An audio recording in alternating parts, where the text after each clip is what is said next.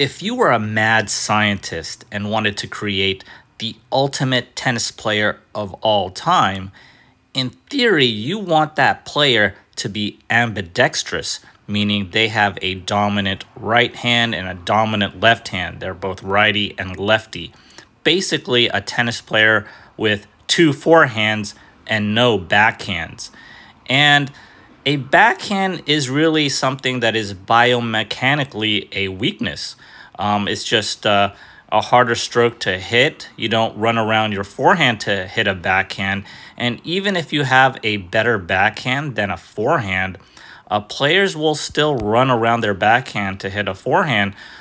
Just look at Richard Gasquet. He has a great backhand, one-handed backhand, one of the best on tour, but he'll still run around it a little bit because the maneuverability of a forehand is just much better. It's, especially on those high balls, right? Those high balls are very tough on the backhand side. On the forehand side, it's a lot easier. So in theory, if you want that player to be the best player of all time, you just want to create a player from scratch, you want two forehands, basically want two forehands. But there is a problem with that. And I think the biggest problem in regards to being ambidextrous is the decision making.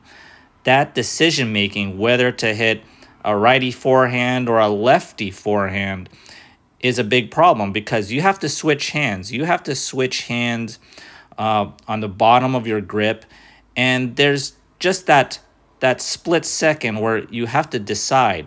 Versus someone who has just a regular forehand and a backhand, they don't have to decide on that at all. They know what their dominant side is, and they just go with the forehand or with the backhand. So for instance, so here's Daniel. This is me on the near end here. And when this ball comes my way, I already know I'm going to hit a forehand here, right? That's my decision-making process. It's pretty easy. But if I'm both a righty forehand, lefty forehand person, this ball I have to decide, okay, whether I should hit a forehand or a righty forehand or a lefty forehand. Then, once I decide on that, then I perform that forehand. Basically, if you're ambidextrous, this whole decision-making process is introduced. You have to decide whether to use your right hand or your left hand. And that is the biggest problem with ambidextrous players.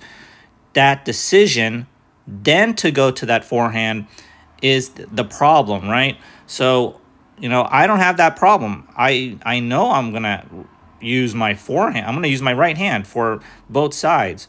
But with ambidextrous, they have to decide which one. Which one are they going to use, left or right hand? And that is a problem. When it comes to tennis, even at our recreational level here, it's going very fast. It's going very fast. The game is very fast. And if you're talking about professional level, well, the game is insanely fast. And once you introduce a new decision-making process inside your own head, then it'll just make things much more complicated. So I've had experience as a player and coach with ambidextrous tennis players, and the common theme with them is that the quality of their shot making is just average. So if you think about ambidextrous tennis players, they should be very special, right? They have a very special skill set.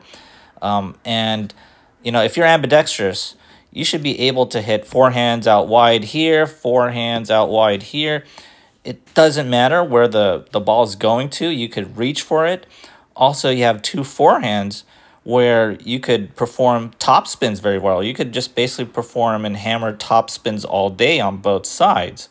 You have this serve, right? You can have a serve that goes out wide on both sides, lefty serve and righty serve. And so maybe even the disguise, right? Maybe you'll go for this, lefty serve here, righty serve on the ad side, just to throw them off. And so the disguisability, the reach, the court coverage, just hammering top spins all day, you would think that these ambidextrous tennis players can take advantage of all that, but it's not going to happen because of that decision-making process. Always that decision-making process to switch hands and just figure out what to do on every shot. That's tough. That takes time. That takes brain processing, and I think that's a hindrance. And so maybe there is someone out there that can take advantage of that, of all the things that an ambidextrous tennis player can do. But there is that weakness that is introduced as well, and the switching of the hands. And so will there ever be a player that can do that? Well, there's this player called Teodor Davidov from Colorado. He's probably 12 or 13 years old right now. I've seen some videos where he's performing very well in these tennis tournaments, both forehands. I can't tell if he has two serves though, but if he can do two forehands here, he should probably be able to do two serves as well. Can he make it? Can he make it to the pros? Well, I'm not so sure about that. I am definitely rooting for this person who can grow up and obviously play well in college. Definitely already a great player for someone this young, and to use both sides. But at the professional level, the game is just too fast. The game is just super fast, and if this person does get anywhere close to the pro level, Teodor is going to have to make a decision. He might need to have a backhand. And I don't know if he does have a backhand or has ever practiced a backhand. But, if there is a chance that he can go pro, he may have to switch to just being a conventional player. And maybe, still use, two forehands here and there. But that's going to be tough. I think that's going to be tough to do. So, are you the type of player that is considering being ambidextrous, going for lefty and righty forehands? Well, my recommendation is to not do it.